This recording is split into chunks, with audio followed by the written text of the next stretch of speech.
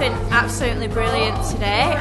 The families have come that said that they would come, and the kids have come, and just the kids have just had a good time. They've got messy with paint and eggs and card and glue, and everyone's had some food, and it's just been really nice.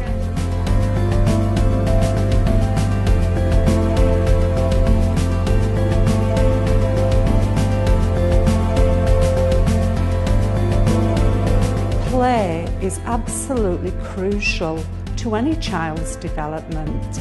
It is with play that we build our futures.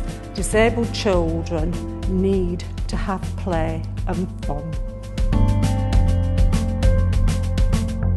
A lot of people don't know about kids in the Northwest, so it's like saying, well, you know, here we are, this is what we do, we're doing some work, and it's great, you know, the families have come and everybody's really happy. My name's Laura Hartley, I'm a short breaks worker. I'm here supporting Razwana. Saying hello. Hello.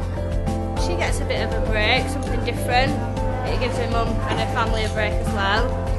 She loves her pattern, she loves her craft activities. It's a perfect opportunity for her to do it.